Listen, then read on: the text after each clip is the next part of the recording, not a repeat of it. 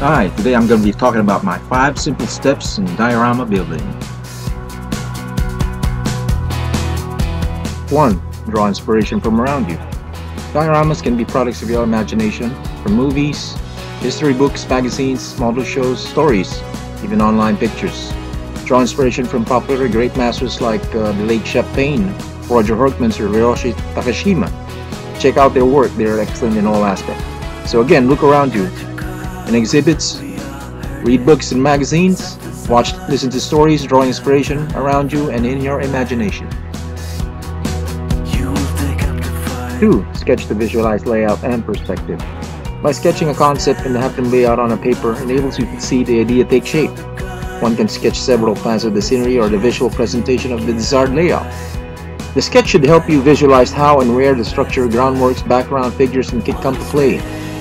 Another importance of this is the informal sketches serve to communicate your concept and idea to someone else.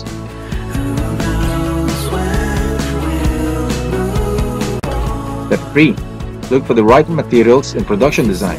When building structures and groundwork, one must be creative and resourceful enough to discover and use the right materials for the diorama. There are numerous alternative art supplies, do-it-yourself and aftermarket products, and some things nature has to offer like rocks, mud, dried leaves. For those with budget and with greater accuracy in mind, then an excellent aftermarket product is great. But if you're financially challenged, then go with the available and reasonably priced materials.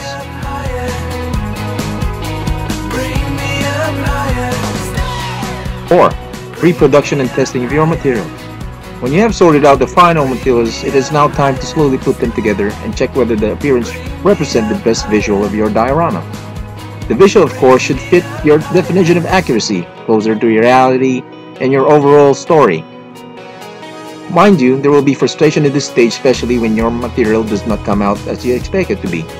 I suggest you always test 2 materials by using small portions first and compare them before jumping into the larger scale of the diorama. Step 5. Build, assembly, construction, painting, and weathering. Once you've carefully selected your final material, the figures, and have decided on the layout, the most exciting and fun part is the assembly, build, and painting activity. For the most part, I guess, with some of the master modelers would agree, diorama enthusiasts should possess at least the basic and necessary skills in model building. With these in place, I'm sure your diorama is going to be your signature masterpiece and a memento of your great imagination. So there, on to the next project.